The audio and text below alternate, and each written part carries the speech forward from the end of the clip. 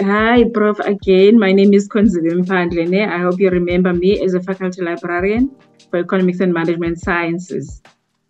Okay. Yes. Okay. Let me take this opportunity to welcome you and thank you very much for allowing us to have you as our guest today. Okay. Thank you for inviting me. You are welcome, and please can you share with us the inspiring story of your life? Thank you, Khonziwe. Good morning, everyone. Thank you for inviting me. Where do you want me to start? Right at the beginning? Okay. So first, I must just clarify. I wasn't a cleaner. I was a domestic worker, which I think it's even right at the bottom. A cleaner is a little bit better, but also to just clarify, there's nothing wrong to be a domestic worker. It's good, honest work. Okay. And that's where I started. Obviously, I started there because I left school. I had to leave school because my parents died. My mother died in grade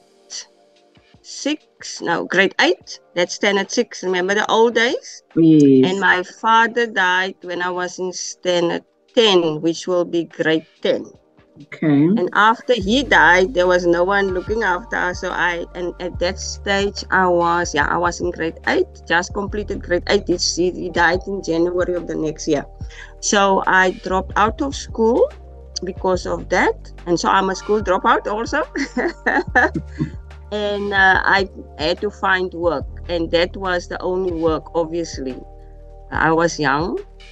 I was 16. And so I worked for 6 months as a domestic worker. So that's how I started working. Okay. And while I was there, those years, remember we're talking about the 1970s.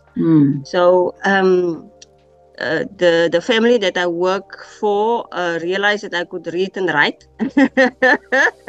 because those years not many domestic workers could read and write. Yes. And then and they had a small business, so they allowed me, or they asked me after cleaning the house and all that, they asked me to also help in a small business, filing and do all that stuff, cleaning the office and all that. So in that way I became a cleaner. Yes. Okay. But yeah, so I was busy. I was reading. I was busy, filing and stuff. And there I started to read newspapers and stuff. And I saw that they advertised a job for factory workers. We had a big factory. I'm coming originally from Potchefstroom. And so we had a big shoe factory. And I saw that they advertised for looking for people to work. And I applied, and then I was accepted. So I moved after 6 months from being a domestic worker into becoming a factory worker at a shoe factory. And I worked there for a year. And then I saw again in the newspapers that they are looking for administrative clerks at the University of Potchefstroom. Those years it was not Northwest University, but it was called Potchefstroom University for Christelike Hoër Onderwys. Remember, it was all Afrikaans. Yes. Yes, and so I applied. So after my 1 year of working as a factory worker, I then saw that position. I applied, and then I obtained that position. So I worked there for 6.5 years as an administrative clerk in the administrative building.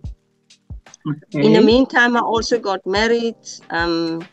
I unfortunately didn't want to listen to my aunt and all that. And, I got married very young, but my husband was my ex-husband, very abusive. And so I had to experience that. And then I said to myself, but I can do better. I know, I wanted to complete my grade 12. He didn't want that, was fighting and all that, and all the stuff that people going through of domestic abuse. I was determined, and so I studied part-time, and I completed my grade 12 through correspondence.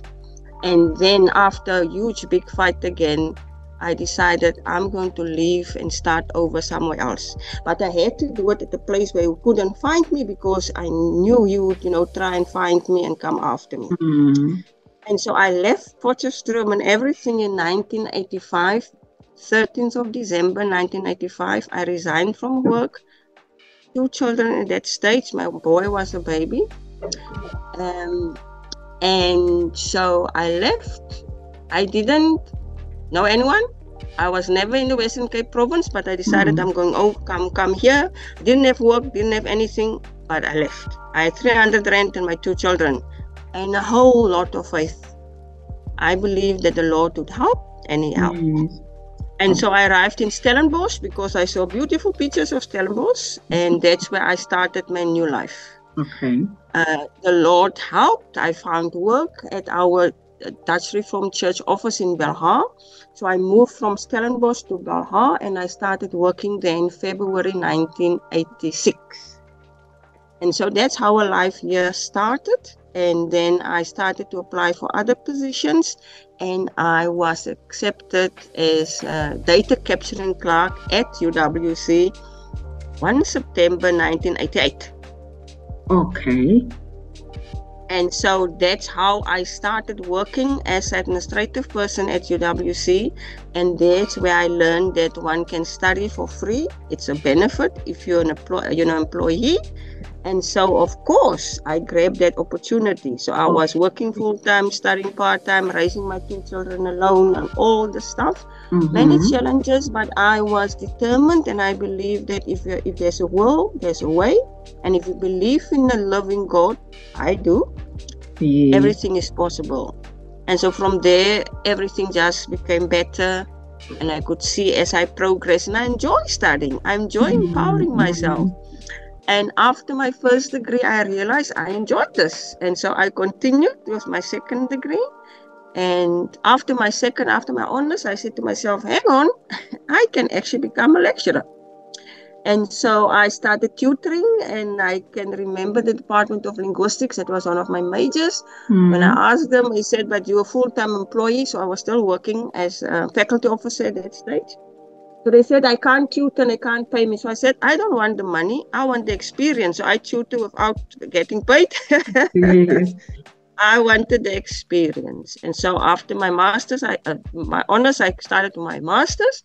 And then I seriously said to myself, I can become a lecturer. And because of that, I also then did a higher diploma in education, because I wanted to understand about teaching practices and all that. Okay. And after I completed that, I started to apply for lecturing positions. Okay. And then let me see. It was 1999 was the year when 1998, 1999, UWC offered retrenchment packages because university was in financial trouble. Okay. I took the package because the postgraduate diploma was only full-time. So I took the package, I completed my HDE diploma, and then I started to apply for lecturing positions, and I obtained my first one in Bloemfontein. Okay. I started the 1st of August 2000 at then Technikon. It's now called Central University of Technology. Yes. I was there for a year, and then the position that I have now opened up in 2001 in October, and I applied for that, and I was successful, and I came back to UWC beginning of 2002 as a lecturer in EMS faculty, and that's the position that I still have. Okay, thank you for this exciting story, Prof. I've got another question for you. So what were some challenges that you faced during your academic journey, and how did you overcome those challenges? When I started in Bloemfontein, it was actually fun. I really enjoyed what I was doing there.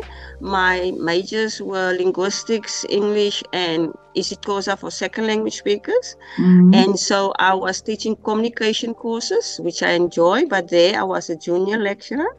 And when I moved over to the EMS faculty, beginning of 2002, I worked alongside my mentor, Dr. Melvin November. He actually taught me everything about teaching.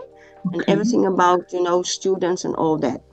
And so I worked alongside him. I learned from him. And I think one of the challenges as women is that we must work extra hard for people to recognize you. And it's because of that I decided, okay, I noticed that they listen to a person if you have a PhD, if you're a doctor. That's interesting. I started my PhDs. I started my doctoral studies because I realized I need to have that to empower myself. Yeah. And so I started with that, and I was fortunate to obtain a SENPED scholarship. I'm not sure if it's still running. They select different people starting with their PhDs, and it's a year-long program, and they introduce you to research methodology. So that helped a lot, because when I was doing my master's degree, I did not understand what research methodology was. It was a miracle that I completed the master's. But after that course, I really understand. So I think if I look back, I didn't really have challenges per se, but I knew that I had to work hard, and I was fortunate, as I was saying, to have Dr. Melvin November to take my hand and to guide me. He became my mentor, and that is why I'm mentoring, novice academics now. And obviously hard work and dedication and sacrifices. Okay. Quite motivating story, Prof. I'm also motivated myself. So one last question, and we are going to wrap up. How do you believe your life journey can positively impact women in today's society? I'm hoping that especially when women are in abusive relationships, I'm hoping that they realize that they shouldn't think it's their fault, number one. Number two, there is help. They must ask for help. Number three, I think there are many more resources now than those years when I, started out. So they need to say enough is enough. They must stop. They can start over. They must just have the will and a belief in the living God. Anything is possible. They should ask for help. They should take the small steps. They shouldn't be worrying about money, about the future. They should stop and say no and take action. Because if you take action, the Lord will take your hand and He will lead you further. Thank you so much. Thank you. Thank you for the opportunity and for allowing me to share. And I really hope anyone can, achieve whatever. Once you achieve your goals and your dreams, and give back. I've learned the more you give back, the more you receive. Thank you. Thank you, Prof. Goodbye. Bye-bye. Bye.